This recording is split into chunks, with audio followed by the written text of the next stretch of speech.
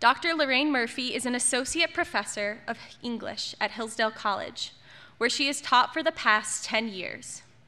A recipient of the Emily Doherty Award for Teaching Excellence, she teaches courses in realism, the 18th century novel, and Jane Austen. She serves as faculty advisor to the Kravitz and Bluestockings Regency Appreciation Club and as secretary for the Phi Kappa Phi Honor Society. She taught a Hillsdale College online course titled The Young Jane Austen, Northanger Abbey, which is available at online.hillsdale.edu. Please join me in welcoming Dr. Murphy.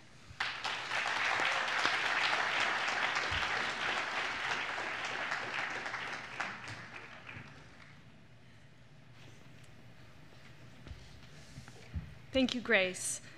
And I'd also like to thank Doug Jeffrey and Matt Bell for inviting me to speak, and all of you for being here to listen. That her novels have been so repeatedly and successfully adapted to film tells us something of Austen's skill in scripting plot and character. But one thing a film cannot give you is the voice of the narrator. I'd like to open tonight with a passage from Emma that I believe reveals something essential about Austen's particular genius. Emma, in this passage, has accompanied her protégée, Harriet, to the general store in Highbury. Harriet, tempted by everything and swayed by half a word, was always very long at a purchase. And while she was still hanging over muslins and changing her mind, Emma went to the door for amusement. Much could not be hoped from the traffic of even the busiest part of Highbury, Mr. Perry walking hastily by, Mr. William Cox letting himself in at the office door, Mr. Cole's carriage horses returning from exercise, or a stray letter boy on an obstinate mule were the liveliest objects she could presume to expect.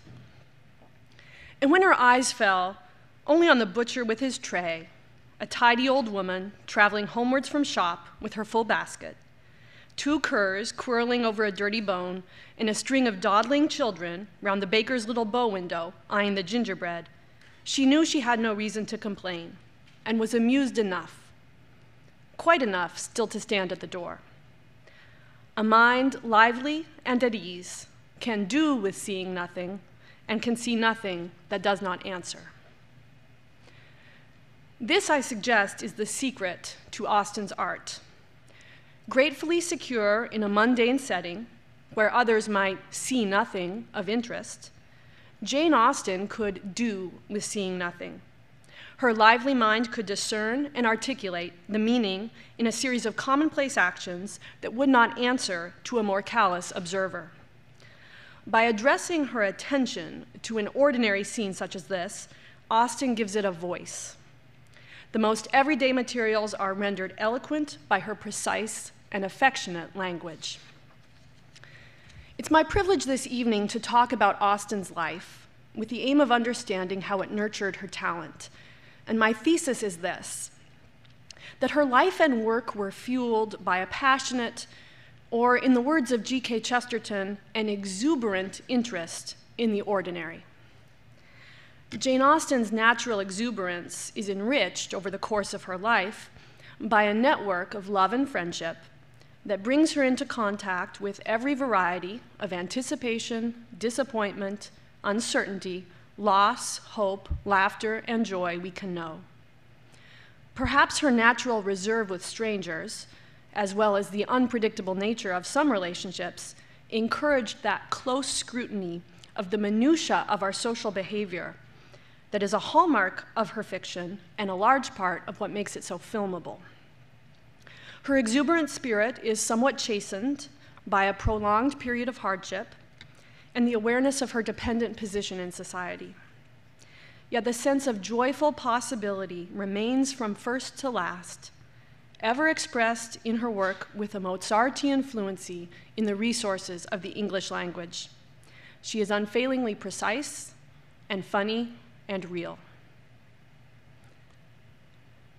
She was born December 16th, 1775, seventh of her parents' 8 children. The Austens were not financially prosperous, but they were hardworking, energetic, and busy, and theirs was a home where the written word was celebrated. Jane's father, the Reverend George Austen, served as rector of the Church of St. Nicholas, seen here, in the small village of Steventon, County of Hampshire, southwest of London. Here you see the church door framed by carvings, not of saints or angels, but of a man's face and a woman's. Reverend Austen farmed in his spare time, ran a boys' boarding school out of their crowded home, seen here, and collected a library of some 500 volumes that Jane was free to borrow from as she pleased. His wife Cassandra, in addition to her duties as mother, schoolmistress, head gardener, and manager of the dairy and poultry yards, still found time to write witty poems for special occasions, and Jane's older brothers published a periodical and supervised the staging of plays when family and friends gathered at their parsonage for the holidays. The children would have no inheritance to speak of from their parents. Indeed, Reverend Austen and his wife spent several years digging their way out of debt on a very small income. Their eldest son, James, took a degree at Oxford and became a clergyman, inheriting his father's post at Steventon when he retired. The next son, George, suffered an unspecified disability, perhaps a seizure disorder or perhaps cerebral palsy. But he lived a long and otherwise healthy life in the care of a family in a neighboring village. The third brother, Edward, was adopted at the age of 12 by distant relations who were very wealthy and childless. He remained close with his parents and siblings and came to play a pivotal role in Jane's life, but financially and socially, his adoption removed him to another sphere. Henry was the most gregarious Austen and followed several professions, including army officer, banker, and clergyman, in the course of his interesting life. Francis and Charles, the two youngest boys, pursued careers in the Navy, Francis rising to the rank of admiral. Finally, little Cassandra was like a second mother to her younger sister, Jane. Mrs. Austen remarked, "If Cassandra's head had been going to be cut off, Jane would have hers cut off too." Jane's formal schooling was brief, and perhaps blessedly so, as girls' schools could be a breeding ground for infections that were too often fatal. She made a narrow escape from a serious illness after being sent away to school at the age of 7. Returned safely home, she mastered needlework, which was a vital part of her contribution to the household economy, and enjoyed piano. Cassandra studied drawing. Her father must have encouraged Jane to enjoy his library, and her brothers must have brought new publications home on a regular basis, for by the time she began writing fiction at 12 or 13, she was familiar with the classics of the earlier 18th century, the essays of Samuel Johnson and the novels of Samuel Richardson, as well as more contemporary novels by Charlotte Lennox, Fanny Burney, Maria Edgeworth, and Anne Radcliffe. 3 leather-bound notebooks were her first prized possessions. The second is inscribed, "A gift from my father," and the third is inscribed in the hand of Reverend Austen himself, who praises his daughter's stories as effusions of fancy by a very young lady, consisting of tales in a style entirely new. One of the longer stories in the second notebook is dated June 1790, when Jane was 14. Her first notebook was by then already full. Her practice was to draft on scrap paper and then transcribe her stories into the notebooks when she considered them ready, so to speak, for publication. Individual stories were dedicated to various friends and family members, and the notebooks were passed around in the Austen circle in the manner of published books. It sounds very serious, and it is, but the stories themselves are full of hilarity. Young Jane delights in satire, and in particular, she enjoys sending up the emotional excess that was characteristic of popular fiction at the time. In a story in the epistolary style, composed as a series of letters that Jane wrote at 14, she gives us the following, with her protagonist, Laura, writing to a younger woman, Mary Ann. Convinced as you must be from what I have already told you concerning Augustus and Sophia, that there never were a happier couple, I need not, I imagine, inform you that their union had been contrary to the inclinations of their cruel and mercenary parents, who had vainly endeavored, with obstinate perseverance, to force them into a marriage with those whom they had ever abhorred. But with an heroic fortitude worthy to be related and admired, they had both constantly refused to submit to such despotic power. After having so nobly disentangled themselves from the shackles of parental authority by a clandestine marriage, they were determined never to forfeit the good opinion they had gained in the world in so doing, by accepting any proposals of reconciliation that might be offered them by their fathers. To this farther trial of their noble independence, however, they were never exposed. She further displays her mastery of satire in The History of England by a partial, prejudiced, and ignorant historian, in which she imitates the dry narration of Gibbon and Goldsmith and includes a running joke on her fidelity to Mary, Queen of Scots. Here she gives us the reign of Edward VI, son of Henry VIII. As this prince was only 9 years old at the time of his father's death, he was considered by many people as too young to govern.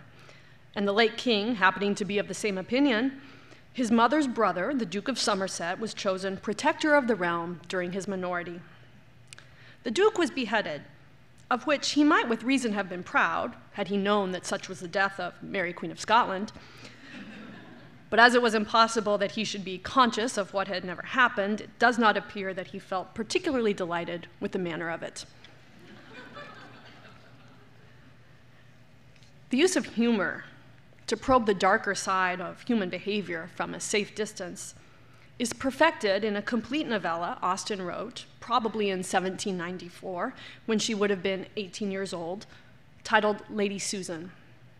It's in the epistolary form and features a smart, manipulative, almost amoral protagonist, a widow and mother who uses charm and a thorough mastery of social conventions to get on in the world, cheerfully disrupting and privately laughing at the dull but well-meaning people who come in her way.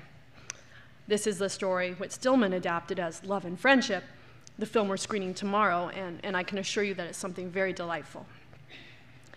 The story's power derives from the charisma of Lady Susan herself, but also from the exposure of mannered behavior as a resource that, while ostensibly designed to convey respect and deference, can be deployed for completely self-serving ends. And this, I think, is an insight that propels Jane Austen into the world of her mature fiction. The very next year, 1795, she began to draft the novel that would, many years later, become her first published work, Sense and Sensibility. Then titled Eleanor and Marianne, it's a study, among other things, of the value of suppressing emotion out of consideration for others. Eleanor Dashwood is the opposite of Lady Susan in every respect but one, that her demeanor does not reflect her true thoughts and feelings. When we step into society, we step into a role, as Eleanor knows too well. And Marianne, who can be nothing but natural and sincere, suffers greatly in London, where Willoughby is free to politely rebuff her. In Ang Lee's film, we rejoice that Colonel Brandon will protect Marianne from that knowledge of the world that might render her more mature, but less unspoilt. It's a story of two sisters in love, and for a brief time, Jane and Cassandra knew that happiness. In 1795, Cassandra had been engaged to Tom Fowle, a young clergyman with very little income, for 3 years. That autumn, Tom agreed to sail to the West Indies as chaplain for a regiment of the British militia. Upon his return, they would marry. Cassandra spent that Christmas holiday with the Fowle family in Berkshire to see Tom off, and the visit is the occasion for our first surviving letter from Jane to her sister, dated January 1796, when Jane was just 20. With a satiric humor that hardly disguises a sense of joyful anticipation, Jane refers to a young man named Tom Lefroy, an Irish cousin of neighbors with whom the Austens were friendly.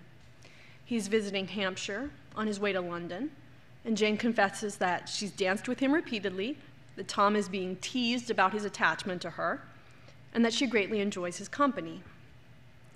"I'm almost afraid to tell you how my Irish friend and I behaved," she writes. "Imagine to yourself everything most profligate and shocking in the way of dancing and sitting down together."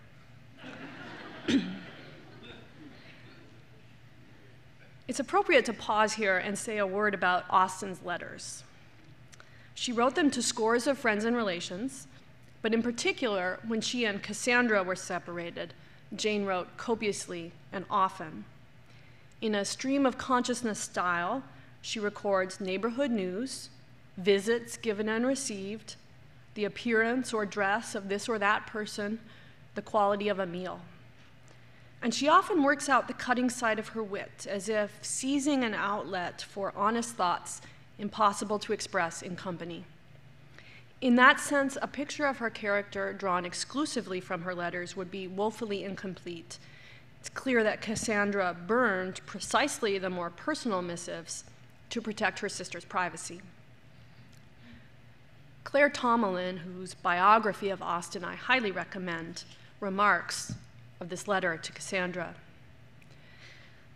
"The fact that the manuscript Eleanor and Marianne was lying completed somewhere in the house as she wrote gives this first letter an added resonance.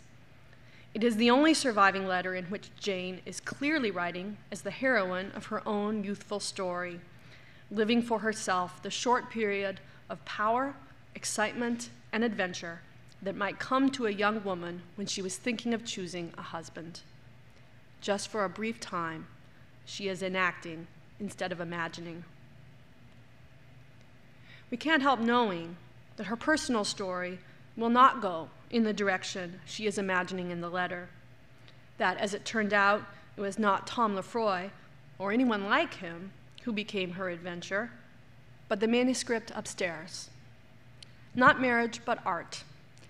And in her art, she made this short period in a young woman's life carry such wit and human understanding as few writers have managed to cram into solemn volumes 3 times the size. 75 years later, Tom Lefroy told Austen's nephew that he fell in love with Jane then with a boyish love. But he was expected to study law and work for his family's advancement, and he could not afford to marry a woman who wouldn't bring him a penny. He later indeed became a judge and then Lord Chief Justice of Ireland, amply fulfilling his family's trust and expectation.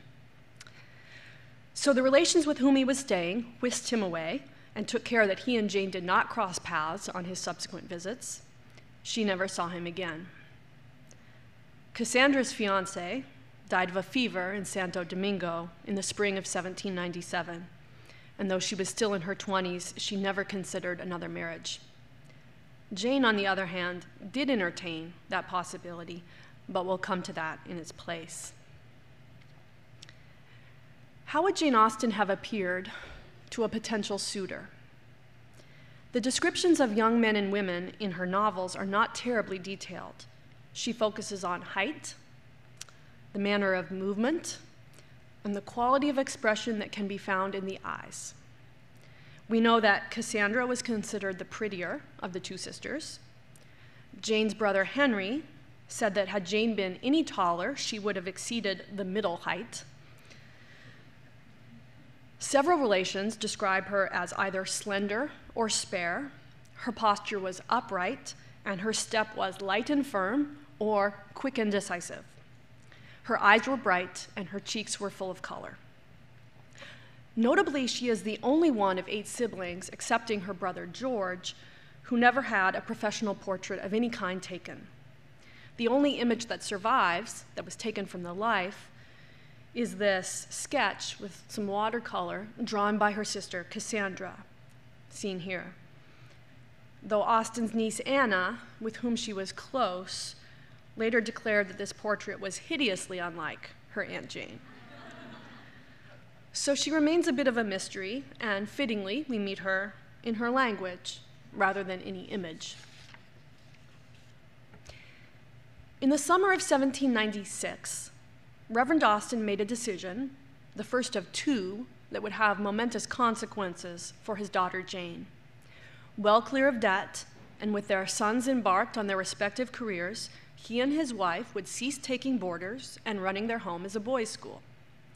This meant that the burden of cooking, serving, and cleaning was greatly lessened for the women of the house, and that Jane had more leisure to write. That autumn, she began drafting First Impressions, the work later renamed Pride and Prejudice. Within a year, she had polished that to satisfaction and took up Eleanor and Marianne, revising from the epistolary style to third-person narration. And I think this effort shows the sense of a vocation and something much more than the desire to simply write for the amusement of herself or her family. In 1798 and 99, she wrote the novel later published as Northanger Abbey, then titled Susan. And in November 1797, Jane's father, possibly without her knowledge, sent a letter to one Thomas Cadell, a publisher in London, whose firm had printed the works of Gibbon and Johnson. Reverend Austen wrote that he had a manuscript for a novel in his possession, and would Mr. Cadell consider bringing it out at the author's expense.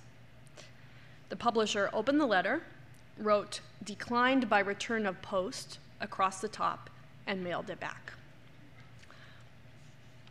The fact that Austen's father was one of her most ardent admirers makes it all the more poignant that his well-deserved retirement from the parish of Steventon brought Jane's writing life to a decisive halt. This second and equally momentous decision was announced to Jane and Cassandra over the Christmas holidays of 1800. By January 1801, plans to move to Bath were underway. Jane's piano was now sold. Her father's library was sold off too. Her parents intended to enjoy the crowded social calendar, theater, dances, card parties, commonly regarded as one of the prime attractions of Bath, and to take various forays to seaside resorts. Jane and her parents removed to temporary lodgings that spring, while Cassandra made a visit with friends before joining them. And Jane's letters from this time reflect a struggle with low spirits. "Another stupid party last night," she wrote. "One card table with 6 people to look over and talk nonsense to each other." Regarding their search for a home, "When you arrive, we will at least have the pleasure of examining some of these putrefying houses again. They are so very desirable in size and situation that there is some satisfaction in spending 10 minutes within." And the note of dejection is unmistakable. "I cannot, anyhow, continue to find people agreeable." This from a woman who could make a cramped setting, or a trivial card game, or a disagreeable person bristle with interest on the page. In her writing desk were manuscripts for 3 complete novels, but her words now dried up. That Jane was tempted by a marriage proposal in 1802 may reflect both her unhappiness in Bath and her sense that her period of creative fruitfulness was at an end.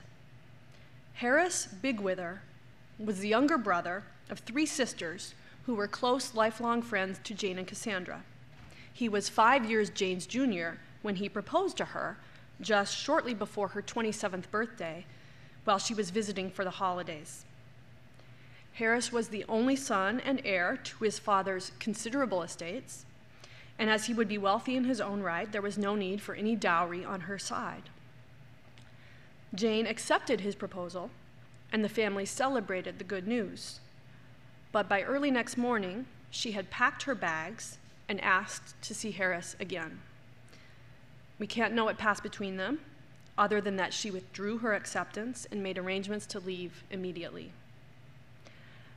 Did she determine that she could not be happy in the absence of romantic love? Did she fear the risks associated with bringing children into the world? Was she unable to face the prospect of giving up her writing for good? We can only speculate on the basis of those of her heroines who turned down offers of marriage. Elizabeth Bennet, who will not marry Mr. Collins because, in the absence of deep respect and affection, they will not make one another happy. Fanny Price, who turns down Henry Crawford because she doubts his integrity of character. And Anne Elliot, who refuses Charles Musgrove because her heart still belongs to another man. In January of 1805, the Reverend Austen died peacefully in Bath. For 4 years, Jane had carried her manuscripts from place to place, packed in her writing desk.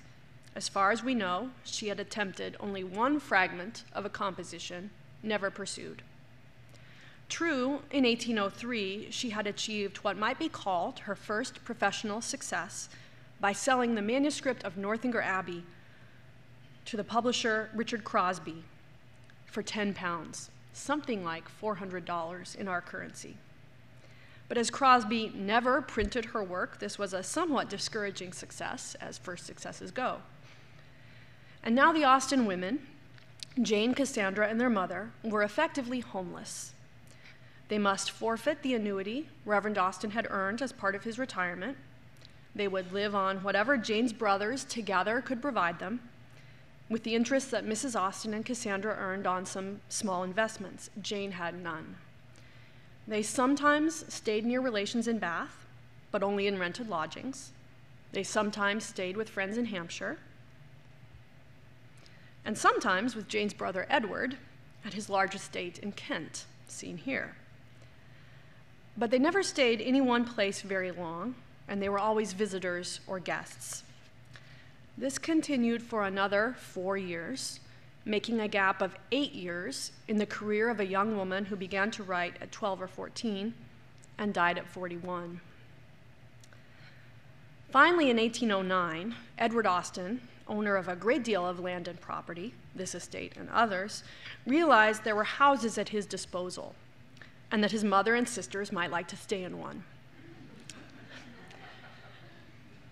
They chose a rather large brick home situated at a crossroads in Chawton Village in Hampshire. They had a garden to work at the back. Mrs. Austen was a devoted gardener, and they spent time making clothes and giving reading lessons to some of the needier children in the village. Jane's life was effectively transformed. The women agreed that Jane would prepare the family breakfast of tea and toast. She was typically the first to rise, but thereafter, the cooking, gardening, and general housework would be overseen by her sister and mother, and in moments of leisure, Jane could write. She began immediately, took the manuscripts out of her writing desk, and set to revision. Her lively mind, set at ease by the security of a settled home, could once again do with seeing nothing, and this ordinary nothing, the nothing special of a daily routine that had been so long denied her, could once again answer her attentiveness with the voice of inspiration. In 1810, she sold Sense and Sensibility and saw her first work in print the following year, a commercial success. The achievement must have been all the sweeter given how long she had waited. And from our perspective, it's made bittersweet by the fact that Austen would enjoy the full exercise of her powers for only 5 more years. But as an exuberant and energetic writer, she made them count. With one commercial success to her name, her publisher, Thomas Egerton, was happy to purchase the copyright to Pride and Prejudice in November of 1812. Jane describes lopping and cropping her 1797 manuscript into the form so beloved by all her admirers. Elizabeth Bennet never fails to charm us with her intelligence, self-assurance, and sense of humor. And Fitzwilliam Darcy is a man of reserve whose warm and devoted nature is gradually revealed. The drama turns on that moment when Elizabeth, overly trusting of her first impressions, is forced to revise her estimation of Wickham, of Darcy, and most especially of herself. But alongside that plot line runs another and related one that is, I think, easy to overlook. And in fact, our 1940 film version of the novel elides this. Though she's enlightened regarding Wickham's true history with the Darcy family, there are still depths to Mr. Darcy's character that Elizabeth has not yet plumbed. And so she still faces, as we all must, a moment of decision, of faith. And it is her instinctive, almost unthinking willingness in the novel to trust Mr. Darcy with her sister's humiliating story that actually allows him to rescue Lydia and the Bennet family's reputation. Jane spent the next 2 years drafting her most ambitious work yet, Mansfield Park. It is the work most provocative of differences among her fans, and I've not yet seen a film that I believe does it justice. Its heroine is Fanny Price, one of 9 siblings born to overwhelmed and far from prosperous parents. But her mother's sister has married a baronet, and the Bertram family offered to adopt Fanny as a way of helping out. She grows into womanhood in outwardly comfortable circumstances, but remains painfully shy, physically weak, and of a somewhat secondary status among the Bertrams. Edmund, the kindest of her cousins, is her only friend apart from her brother William, with whom she corresponds devotedly. These illustrations from a late Victorian edition might give you a sense of Fanny's somewhat passive demeanor. The settled way of life at Mansfield Park is pleasantly unsettled by the arrival in their neighborhood of Henry and Mary Crawford, a brother and sister raised in London. Mary Crawford, something of a cross between Elizabeth Bennet and Lady Susan. Henry Crawford, a flirt who may charm the reader, but cannot succeed in charming Fanny. He hatches a plan to make her fall in love with him and is appropriately punished by falling in love with her himself, and by surprising both himself and the reader with his potential for transformation. Cassandra begged Jane to let Henry win Fanny's hand in marriage, but she had other plans, and Fanny marries her own secret love, Cousin Edmund.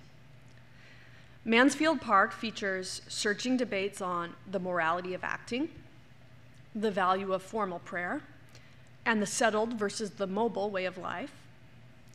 But I think its most remarkable feature is that Austen sustains our interest in a heroine who, unlike every young woman she'd previously scripted, almost never speaks. I wonder sometimes if Fanny's silence in the face of people and events that swirl around her, constant reminders of her dependence, reflects something of what Austen herself experienced during 8 years when she seldom held a pen in her hands. Mansfield Park was published in 1814, a year after Pride and Prejudice. As if conscious that it would not be so well liked, Austen kept a bemused record of the opinions expressed by friends and relations. Her professional success was increasingly known in her family circle, but was by no means universal knowledge among her acquaintance. Of Mansfield Park, she notes, "Mr. Egerton, the publisher, praised it for its morality and for being so equal a composition, no weak parts." Meanwhile, a Hampshire neighbor must have unwittingly confessed that she thought Sense and Sensibility and Pride and Prejudice downright nonsense, but expected to like Mansfield Park better, and having finished the first volume, flattered herself she had got through the worst.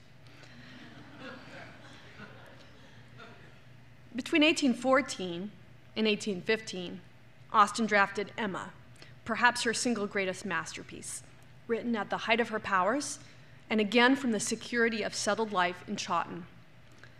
A superficial acquaintance with Austen's canon detects the sameness of the courtship-driven plot.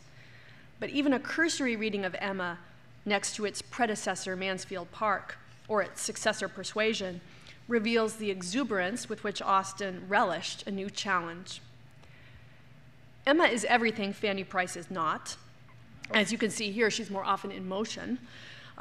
She's born to wealth and power. She's talkative and extroverted. She's admired by many, including herself. Like Elizabeth Bennet, she's a confident young woman who must confront her own errors. But Emma's education unfolds in a series of revelations that are drawn out through a highly intricate plot. And she's also distinct in that through the masterful manipulation of point of view, her overconfidence is exposed to us from the start. This is what generates the delightful humor of her story. If Elizabeth is written as something like a friend to the reader, Emma is a beloved niece, one whose progress we chart with bemused affection from a stance of greater experience. If we look on Emma's progress from the vantage point of more mature knowledge, Austen herself was growing into the role of loving advisor to her nephews and nieces. She cautioned her niece Fanny not to be overly charmed by charisma or wit in a suitor, but to study private character. She encouraged her niece Anna, an aspiring writer, to value precision over flair and to be content with a narrow focus, to find the drama in a modest setting, and to avoid phrases like vortex of dissipation. By early 1816, when Emma was published, Austen was herself composing a drama in which modesty and patience are the central virtues. In its opening chapters, Austen describes the chastened mindset of her aging heroine. Anne Elliot is 27 and verging on confirmed spinsterhood. She had been forced into prudence in her youth.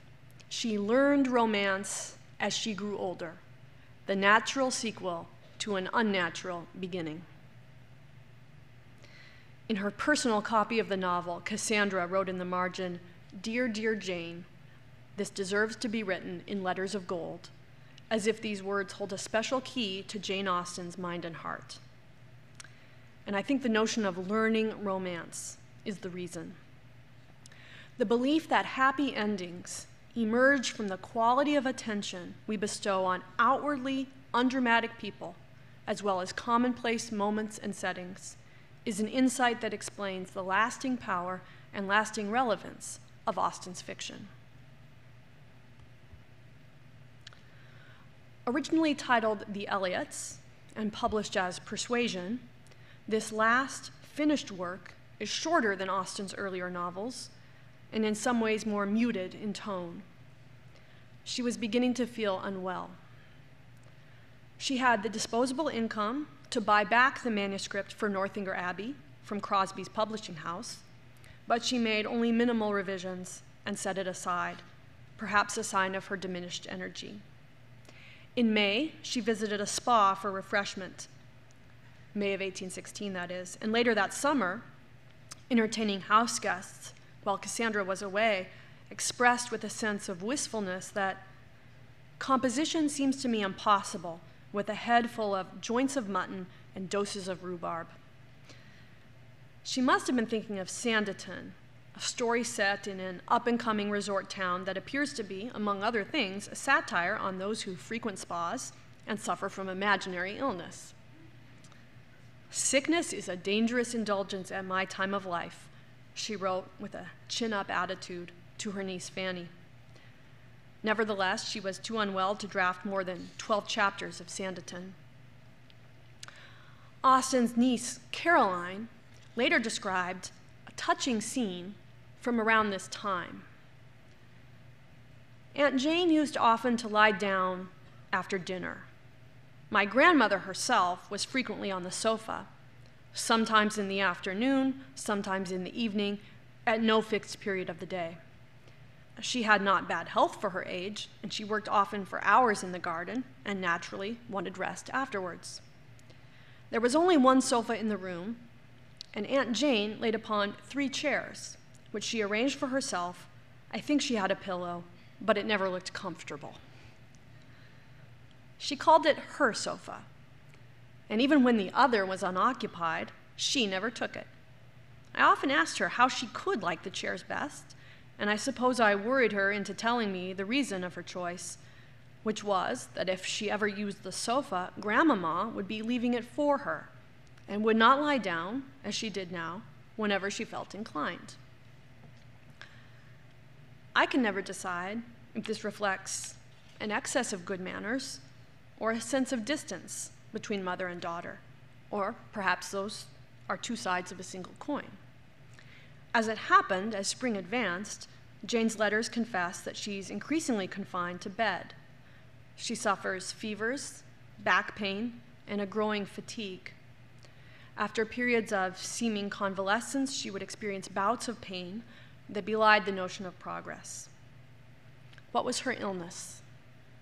For many years, the suggestion was Addison's disease, which is a tuberculosis of the adrenal glands.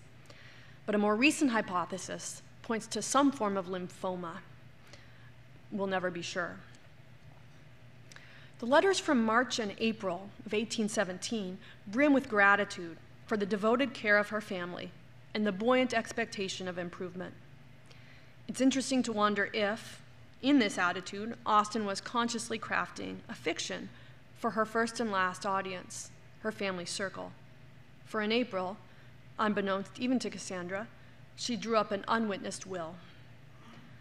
A month later, the sisters took lodgings in Winchester to consult an experienced physician there.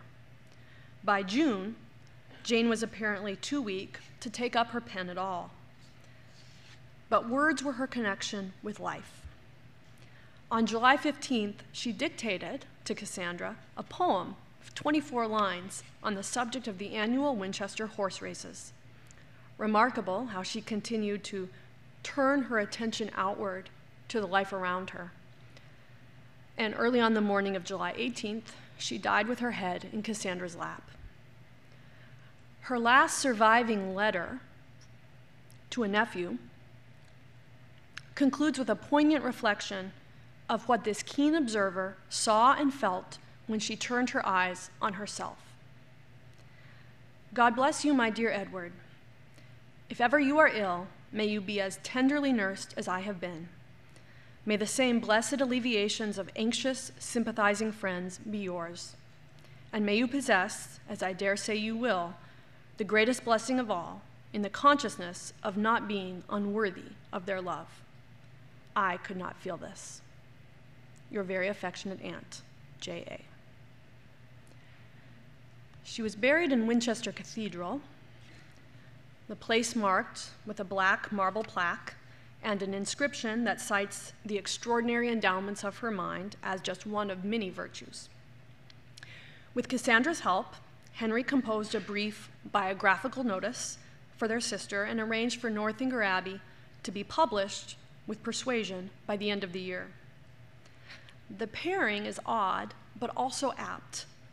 Persuasion, her last completed novel, and featuring a heroine subdued by painful experience, alongside Northanger Abbey, scarcely touched since Austen had drafted it 20 years earlier, with her most naive heroine and certainly her most ebullient narrator. The comparison shows us that Austen never wrote half-heartedly, never wrote with less than mastery of her craft, and never stopped changing and growing. 50 years later, the nephew to whom Austen addressed her last letter, James Edward Austen Leigh, would compose a more detailed memoir, which seems to have catalyzed interest in her work. Both sales and critical commentary were modest before the turn of the century. Her popularity with ordinary readers, as opposed to fellow novelists, was boosted by the emergence of paperback editions in the mid-20th century.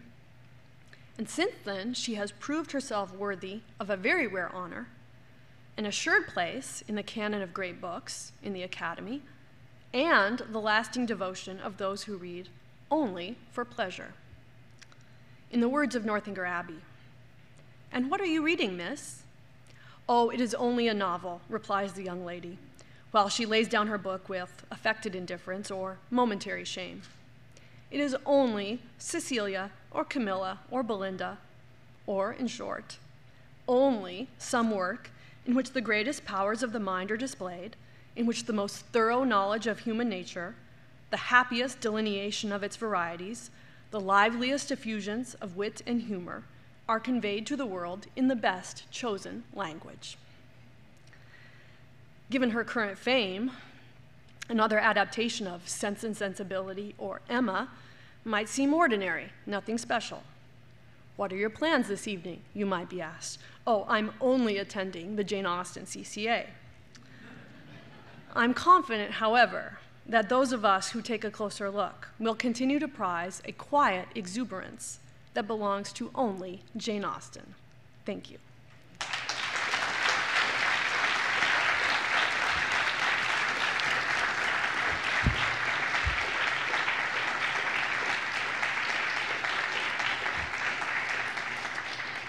Thank you, Dr. Murphy.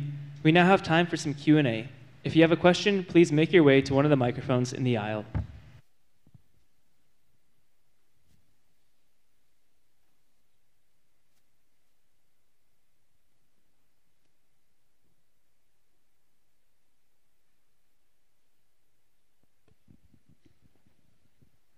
Hi, Dr. Murphy. I was just curious if we have access to the original draft of Eleanor and Marianne, and if we see any significant differences between that draft and Sense and Sensibility, which was written after all of her heartache.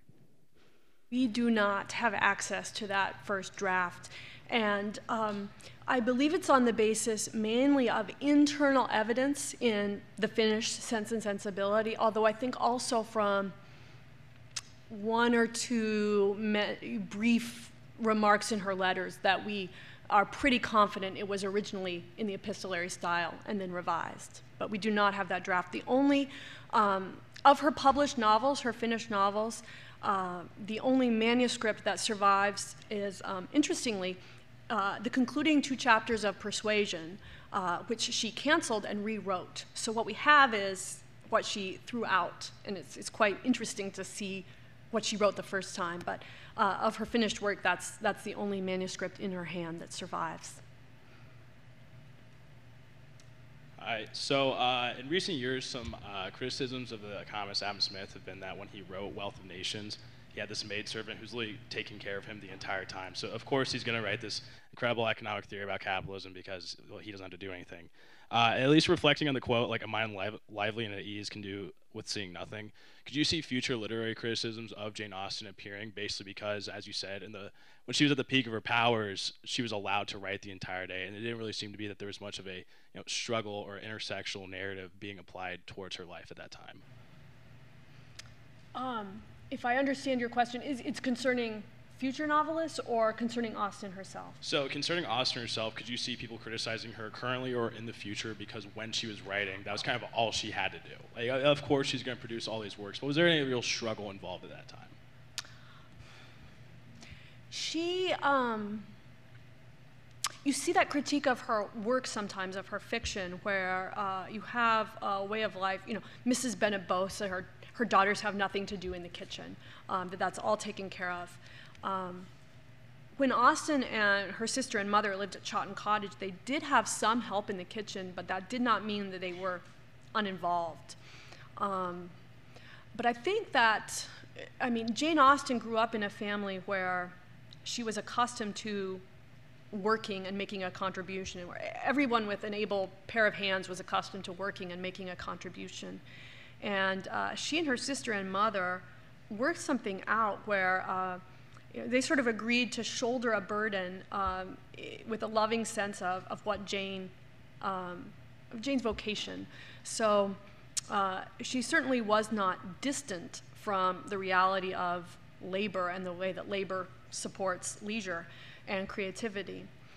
She actually in her will, she left everything to Cassandra except 50 pounds to her brother Henry, whose bank had failed, and 50 pounds to a servant of a sister-in-law for whom she had a friendship. She maintained an ongoing correspondence, a very friendly correspondence with the woman who was the governess at her brother Edward's home in Kent. So she seems to have had a great sympathy for working women, and I think she was kind of closer to that reality than we realize if we only read her published work. I know you said that there weren't any satisfactory versions of Mansfield Park on film. I'm curious, why do you think that is? Is there something about it that's difficult to adapt, or? I think so. And one thing about Austen that is very easy to adapt is her dialogue. She writes wonderful dialogue. And she has a wonderful ear for voice and for those little inflections and mannerisms of speech that give such a lively sense of character. So in a lot of film adaptations, you'll find the dialogue almost word for word, what you'll find in the novels. But as I said, Fanny Price almost never speaks. And it's difficult, I think, on film, not impossible, certainly, but I think it's difficult to give a sense of the drama going on in the mind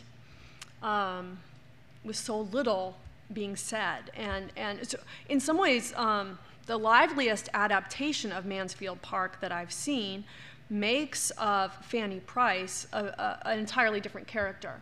And the movie makers seem to have sort of decided to replace Fanny Price with a picture of the young Jane Austen, which is interesting, but it's not Fanny Price.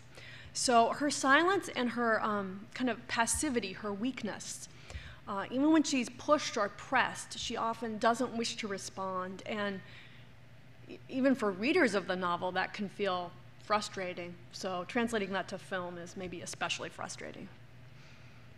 You're welcome. Hi, thank you for your talk. I was just wondering, how common was it at that time for women to be authors, and what kind of obstacles did that present to Austen in her career? It was, I don't know if you would call it common, but common enough that Austen was familiar with the published work, certainly of other female novelists. The obstacle was leisure. So even if Austen had, let's say, married Harris Bigwither and become quite a wealthy woman living a comfortable life, her duties as the head of the household would probably have prevented her from having that time to sit down and draft and revise. Women often didn't publish under their own names, so none of Austen's works was published in her lifetime under her name, but that didn't mean that women weren't interested in professional success and the independence that that could provide. So there were models, but they were not many. And as you could see, Austen had to sort of forge a way of life that would support her work, and that was sometimes difficult to do. In previous lectures, it had been said that Jane Austen didn't necessarily write, when she was writing her novels, she took for granted her social class, and that the novels weren't necessarily to depict that. Would you say that that is an accurate description of how she wrote in regards to social class, especially considering the fact that at least it seems like in her younger years and then after her father's death, her social status wasn't necessarily secure? I think that she took the class system, if we want to call it that, for granted. It has been said a couple of times. And I don't think she was setting out to reform it or to question it in any kind of radical way. Her own life was, and this is not often, I think sometimes easy to overlook, she wrote about a social way of life that was a degree or two above her own. And it's a way of life she would have been familiar with, for example, at her brother Edward's home, or at Harris Bigwither's home. Or she moved in a circle where this way of life could be known to her and could become familiar to her, but it wasn't her way of life. And I think that she chooses not to make that a central tension in her novels. You know, the difference between what a woman like Jane Austen has to do with her duties and daily responsibilities versus what a woman like Elizabeth Bennet has to do. It's a question that, in some sense, doesn't come up, or comes up in subtle, quiet ways that that can be probed, but that don't really cry out for attention. The one novel where she does take, I think, a closer and maybe more critical look at England's social system is her last work, Persuasion.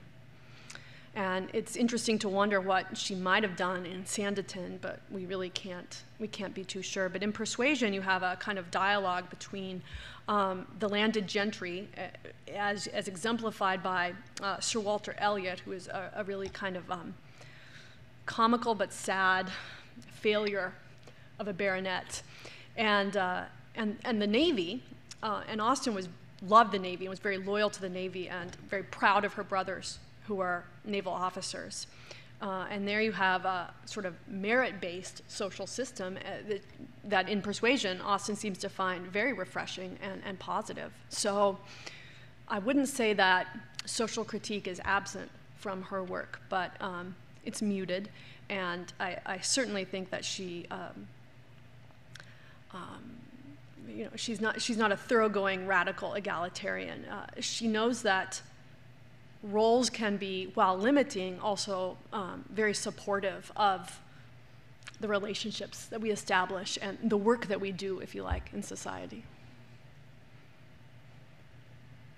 Hi. So you mentioned that Pride and Prejudice was originally titled First Impressions. Mm-hmm. So I was wondering if you could speak a little bit more on that. Why was the reason for the change in title, and who did this? And then why Pride and Prejudice versus First Impressions? I think that her publisher, I'm not 100% sure on this, but I think that her publisher suggested the title Pride and Prejudice, and I think that was based on kind of the style. It was doing well at the time. Austen herself does not seem to have been a great writer of titles, and her siblings changed the title she had in mind, and she drafted things with titles that, she just used the name, the Elliots, Susan, and Emma. Why First Impressions? I think because both Darcy and Elizabeth Bennet are too reliant on their first impressions, and Austen was always very interested in a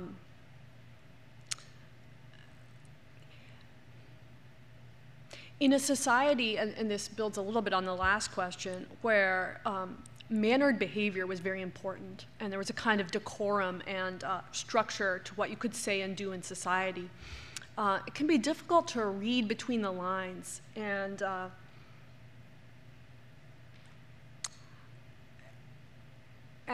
first you have to make a judgment based on what people say and do in society, and often two people who are going to be engaged to be married would never have been alone together. They would have seen each other entirely in social and socially controlled settings. So the importance of looking past first impressions is, I think, what she's really driving at in that novel. We have time for one more question. Thank you for your time tonight, Dr. Murphy. So from your discussion, it seems that Austen had a really special relationship with several members of her family, especially her sister, and just considering that there are several sister pairs and close female friendships in her books, can you just talk a little bit about how her relationship with her sister might have impacted those relationships in the books? They were very, very close. As I said, when Cassandra was away, Jane had to write. She had to put down her thoughts to Cassandra. And you can see that in the comment her mother made when they were girls, Jane's devotion to Cassandra. I think the fact that they had both known the sadness of perhaps anticipating marriage, certainly Cassandra had anticipated a marriage, and Jane, I think, had at least begun to do so, and letting go of that must have bound them closer together. And they would have anticipated, by the time Jane died, they would have anticipated growing old together. And this was, as I say, it's a social world where, the behavior at a card party or in a sitting room or at a meal has a kind of script to it. And the number of people with whom you would share your unvarnished, from the heart, emotions and feelings and words would be very few. And Cassandra was, I think, that person for Jane, and I'm sure Jane was that person for Cassandra. Sibling relationships in general are prized in her novels. And again, we tend to think of them as the novels about courtship and marriage, but they're really novels about societies and communities, and siblings are sort of our first society. Jane loved that. Please join me in thanking Dr. Murphy